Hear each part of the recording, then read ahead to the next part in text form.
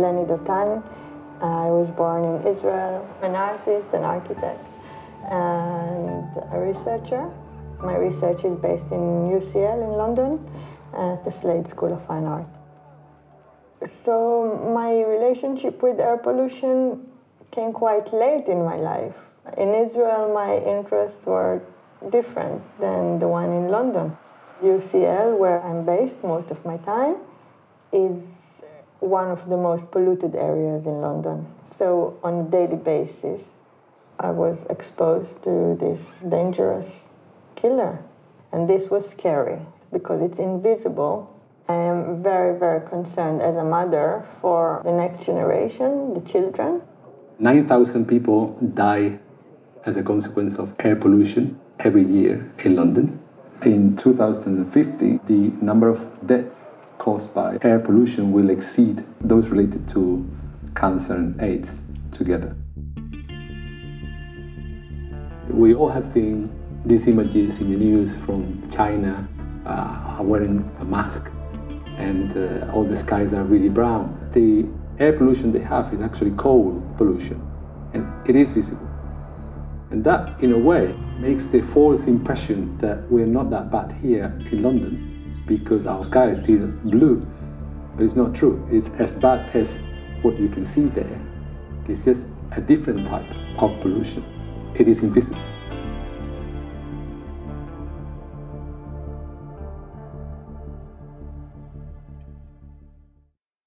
Portland is a tiny island in south of England. They have special stones there called Portland stones. Those stones are one of the main building materials in London since 1666 and the Great Fire of London. I was thinking about making sculptures that will be reactive to air pollution.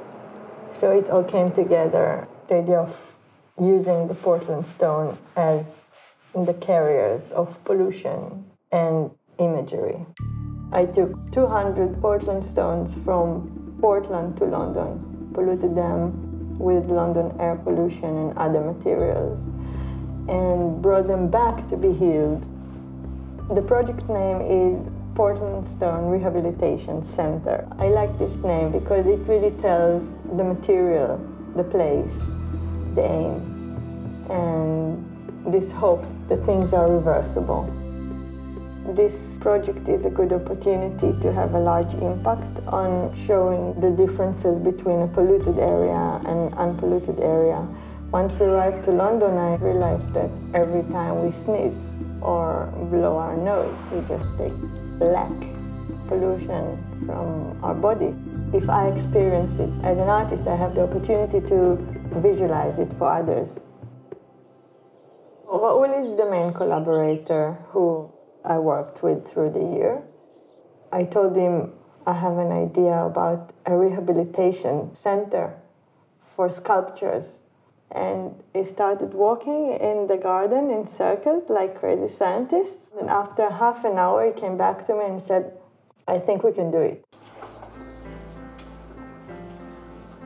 Since then, we just started a completely different conversation of how we can combine art and science. I think art is an excellent medium for communication, awareness. I often say if science is the thought, art is the voice. These two discourses, which are not that far away from each other, made a beautiful symbiosis. I brought in Andrea Sella. Andrea is a science communicator at UCL. It's our spiritual guru, if you want. And he brought in his student, Sana. I always say students are the ones who actually do the work. We're doing research on detecting pollution in the atmosphere with chemical optical sensors.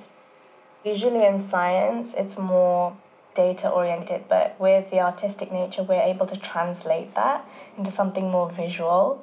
So it's really interesting to see how we could apply that to the whole pollution aspect. It was also my interest in the air pollution subject and how you can use colorimetric sensors to bring up the invisible to be visible. The basic idea was creating a formulation where we used a very well-known colorimetric reaction. It's called the Gris-Salmon reaction.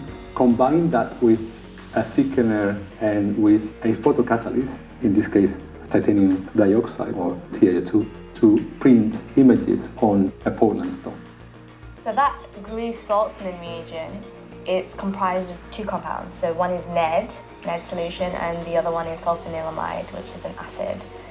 So when they're reacted together, they actually pick up nitrite ions, which are constantly in the atmosphere due to nitrogen dioxide, which is a very common pollutant given off from cars and vehicles on the road. So once it picks up those ions, it changes from colourless to a fuchsia. It becomes pinker and pinker as the levels of pollution are higher. Really what that was representing is the degradation of these Portland stones in London and its exposure to pollution in the atmosphere. The TiO2 eventually will degrade the ink under the sunlight. Metaphorically, we're using TiO2 as a reverse mechanism. So what would happen if the pollution was broken down from the atmosphere? It would turn from fuchsia to colourless. We then had a material that is both indicating and degrading. The formulation had to be just right. The right intensity in terms of color, the right thickness, so we can use it for printing these images.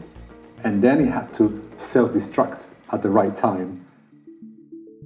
There was a moment just before we had to deliver the project when we couldn't find a solution.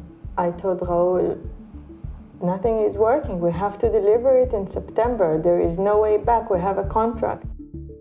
I remember telling Leni, okay, I'm going to be in the lab with Sana and I'm going to bring Andrea Sella as well.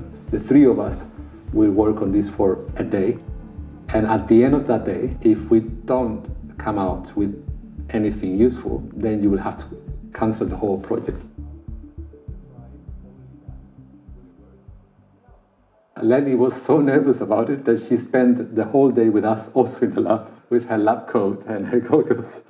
Leni had a huge role in pushing for the outcome of it. It was very interesting from my perspective to have that urgency in this project, because it made me think about the deadline that we have as a human race. That urgency is also there. We didn't know until the very last moment if we will be able to execute it or not. I'm so happy that we overcame it and found the solutions and made it possible after all. Once the scientists gave me their materials, I took them to my studio and started my own research with the material. So I divided the stones into groups. Each one was testing the materials differently. I got very much inspired by the way they are working. So they had their test and I had my test. I wanted it to look like a scientific research, and this is what it was. This one is a print with the TiO2 and then on top of it pollution. This one has TiO2, then pollution, then black print made out of industrial paint. Through this work, I really wished to turn the invisible into visible and also the unquestionable questionable. Whatever is swept under the carpet, as an artist, you want to take it out and take all the dirt and, oh, look at the dirt, you know, look at it. I had the 200 stone, which was 2 tons. I had to deliver them back to Portland. However, now they were not just broken pieces of cut stone. Each one was an artwork.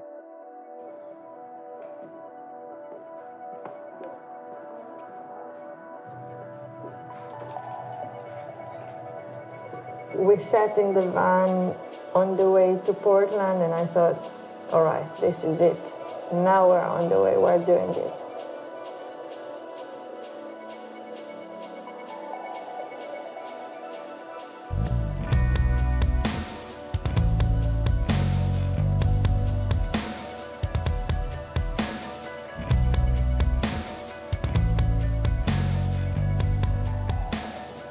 I think the engagement with the public was really an integral part of the project.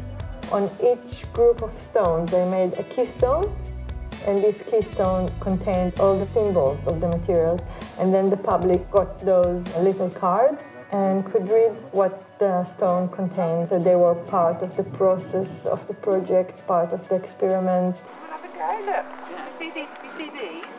It's got the symbols of what it was. So here, she's put a degree in pollution on. They tell you what's on. And then it's London's air pollution. It's made. The keystone blocked part of the stone from UV light. So you could really see the changes between what was before and what was after. There was one group at the very end that almost completely disappeared. I want to think that this project made a little impact on people's understanding of the problem of air pollution and showing the differences between a polluted area and unpolluted area and having the conversation about what is invisible. People were absolutely blown by the fact that what they see is actually the result of air pollution. Only then they could appreciate the quality of their air in relation to London's air. The aim was really to expose people to the problem of air pollution, but also to show them that through science there are some solutions.